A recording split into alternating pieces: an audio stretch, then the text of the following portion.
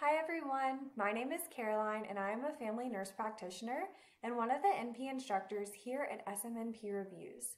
I spent a couple of years as a urology nurse and I'm so excited to talk with you all about a couple of men's health related exam topics today, particularly involving the prostate. And we are just going to be talking about a few of the basics here, so if you would like to dive deeper into this topic, you should check out one of our review courses. If you haven't already, go ahead and click the subscribe button so that you can continue to stay up to date on our latest videos. So let's first go back to the basics and talk about what the prostate is. So remember, the prostate is part of the male reproductive system and it helps to make fluid for semen. It surrounds the urethra and is located right in front of the rectum. It is about the size of a walnut and there are several conditions that can affect the prostate. So let's first discuss prostatitis. This is a condition that occurs due to edema of the prostate gland caused by a local bacterial infection. Some presenting symptoms may include pain in the groin, dysuria, frequency, urgency, sometimes even flu-like symptoms. A digital rectal exam, or a DRE, may reveal a warm, boggy, or even a tender prostate. Those words all remind me of infection and inflammation. And a little exam tip here, I would be absolutely sure to know the digital rectal exam findings for different conditions such as prostatitis, prostate cancer, and BPH, which we cover extensively in our courses. So back to prostatitis. Occasionally, the bacteria could be related to a sexually transmitted infection, so we want to rule this out and treat accordingly. If not, we have a few options for treatment.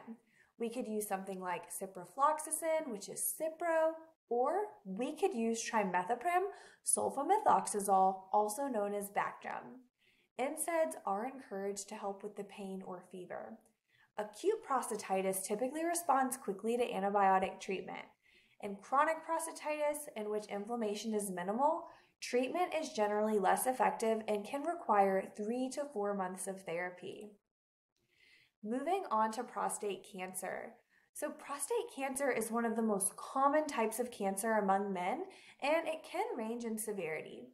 Prostate cancer is typically diagnosed after age 50.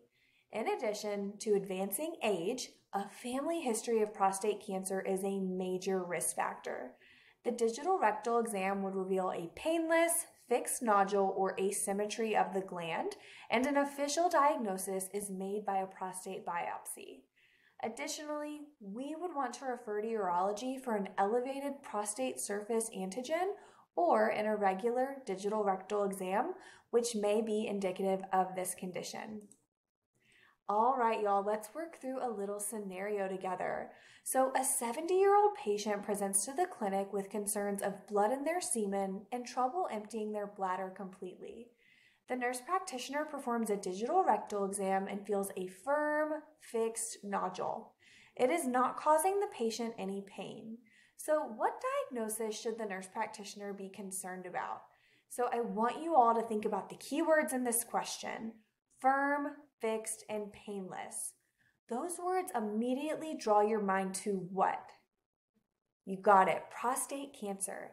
A painless mass immediately sets off a red flag in my mind. Again, be sure to understand the differences between digital rectal exam results and the 3 prostate conditions as you study for your boards.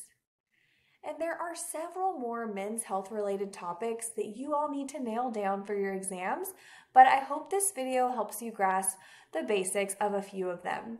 If you're interested in learning more about how to pass boards and other men's health topics that affect the reproductive system, definitely check out our review courses. If you're looking for a wonderful free community of students prepping for boards just like you, be sure to check out our Facebook group. These will be linked in the description. And here are our references. Well, friends, you all are so close to becoming the real deal NP.